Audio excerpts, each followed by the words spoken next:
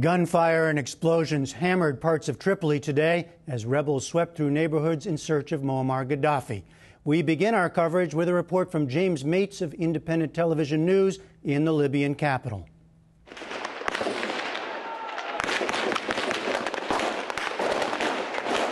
Out of nowhere, the battle that still rages in Tripoli was on our doorstep.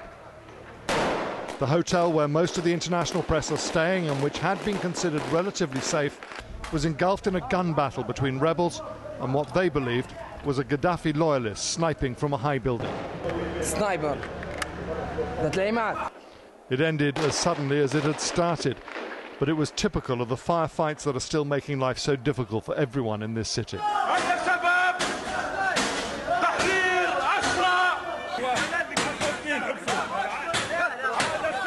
Further south in the city, the rebels have managed to liberate large numbers of political prisoners held in the notorious Busalim jail. Many had been held by the regime ever since the uprising began more than 6 months ago. As their guards fled, the prisoners themselves beat down the doors of their cells, in which many had been routinely beaten and tortured. This afternoon we met one of those who escaped, Abdul Hakim Aloze, now back home and reunited with his daughter Mayaz. In the months he'd been held, he confirmed the worst of the stories we'd heard about Gadhafi's jails. He said he was captured. He said they put him in a cell, you know, they tortured him, they beated him repeatedly, you know, and they did everything possible, you know, in order to get some information for him. For the most part, the fighting and the weaponry have moved to the south of Tripoli. The rebels are now convinced they have this battle won. The one piece of news they do want to hear, though, is that Gadhafi has been captured.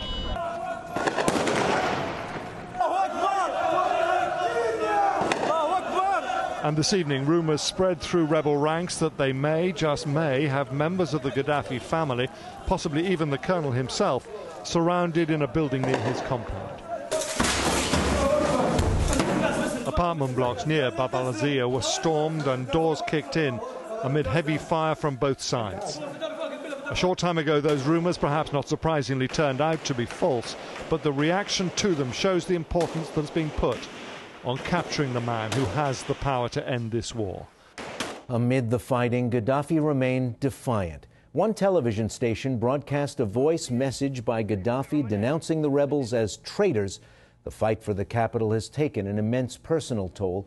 Lindsey Hilsum of ITN visited one area north of Gadhafi's compound where the casualties of this civil war have been especially searing.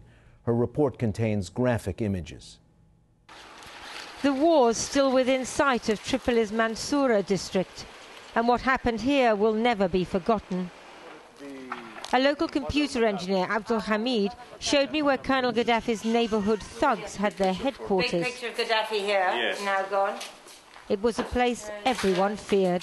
And the outside, Decorated in the brother leader's favourite green, it's a monument to his eccentricity and to the brutality of his rule.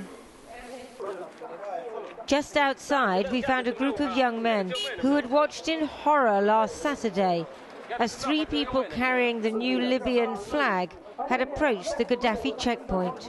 The militiamen stopped them and kicked them to the ground. The people in the flats opposite called out, "Why are you doing that to Libyans?" They said, "If you don't like Gadhafi, we'll do the same to you. Watch us." The bus shelter bears the marks of what happened next. All 3 were shot in the head and left to die on the street. Next door was another Gadhafi stronghold where his followers would gather, a place to avoid in normal times and even more so recently. This was supposed to be a sports centre, but it seems that Gadhafi's people used it for something much more sinister. There's a patch of blood on the ground here and a terrible smell. The local men say there was a refrigerated truck here and they found more than 10 bodies inside. We went to the flat of the El Gula family. 2 sons are still missing. 2 have returned from a horrific ordeal. Arrested last Saturday night, they were interrogated for 3 days, but then released by Gadhafi's soldiers. Munir's story is almost too raw to relate. When they opened the gate, mercenaries came and pushed the soldiers back into the jail. They shot an old man in the leg. I didn't think they would kill us, but the mercenaries entered the jail and shot the prisoners in the legs. One took a grenade and threw it in. 5 times they opened the door, shot inside and threw a grenade. A lot of people died. My brother Abdullah was behind me. He says somehow he escaped, but believes 20 soldiers and more than 100 prisoners were killed. I'm really sorry. I'm really sorry. The local mosque has become the centre for a new kind of neighbourhood rule. They're trying to establish law and order. The computer engineer, Abdul Hamid, showed us stolen goods they've taken from looters and the weapons licences the mosque committee issues to men on roadblocks. It won't take too long to clear up the physical scars in Mansoura. The mental scars will take much longer.